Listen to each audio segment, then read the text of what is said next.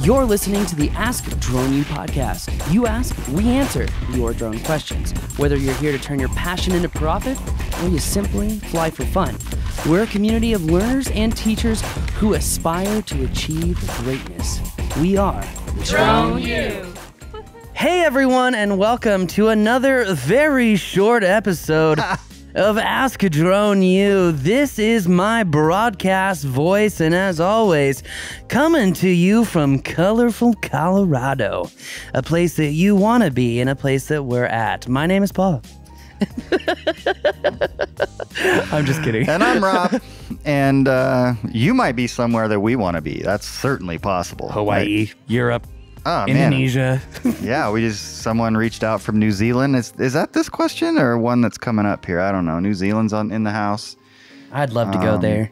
Oh my gosh, I would love to go there too. Anyways, yes, we are very glad to be in Colorado. There is no doubt about that. But we're even more glad, dare I say it, that you took the time to reach out and ask a question. So AskDroneU.com for anyone else that has a question, or if you have a follow-up, or if you're a repeat offender, want to ask multiple questions, bring them on in. We'll do our best to get to them. You know that. Research shows that questions will be answered in the order in which they are received. All right, I'm going to stop the broadcast. I don't think that's actually true. No, it's not. That's just what we do say. Our best, though, to get to everybody's question for sure, but we're rambling on about questions. Let's get right to the question this time. Let's just play it. It's going to be a quickie anyway, because a lot of people have this issue and no one talks about it.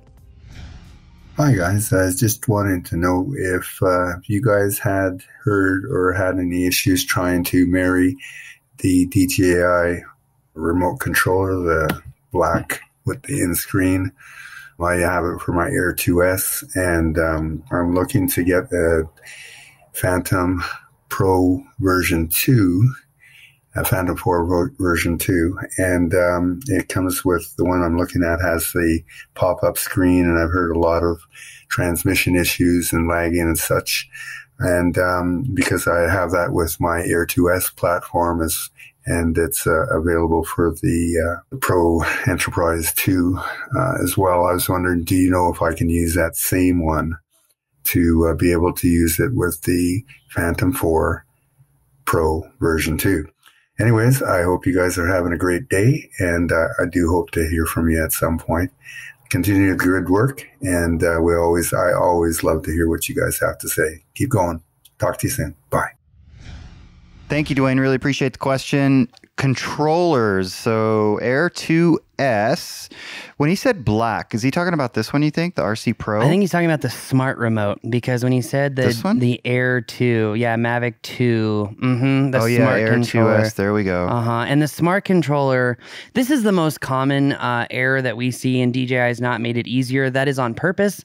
It's like the finance community. They want to have big words to make themselves sound super smart, and as Margot Robbie so eloquently explained in a bathtub, what a tranche means, it's a perfect example. But that said, I know in this political environment, just about anyone or anything can get married, but unfortunately, these remotes do not have the adequate parts in order to get married. So it's with a large degree of confidence that I can say that the RC Pro will not work with the Phantom 4 Pro. And in all honesty, you know, everyone wants to simplify things and whatnot, but with a Phantom 4 Pro, you're looking at a standard GL 300L remote, or you're looking at the DJI Phantom 4 Plus remote, which you really do not want. That's the one that has the integrated screen. You can't load apps on it, though. Really not useful. Number one problem students that we have are people who have that Phantom 4 Plus remote. So can he marry the RC Smart Remote to the Phantom 4 Pro? The answer is unfortunately not. In terms, just to clarify, well, you do want to make it short. It's a little warm here today, actually. It's a little toasty. Our studio doesn't have an air conditioner because we're in northern Colorado. But anyways, so the only, I guess, controller with a built-in screen for the Phantom 4 Pro is the Plus remote, which we just had actually at the experience training. It was a nightmare. Ariel had one. Sorry, and Ariel. It was a nightmare. It was.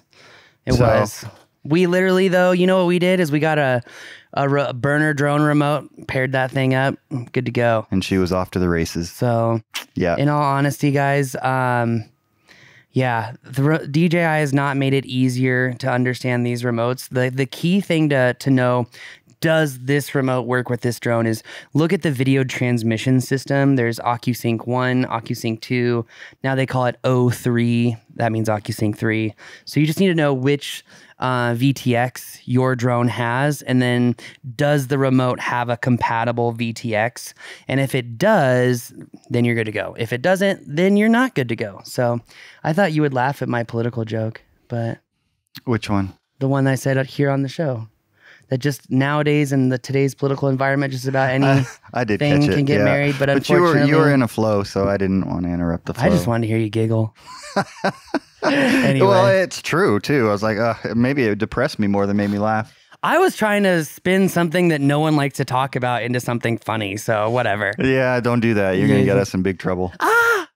All right.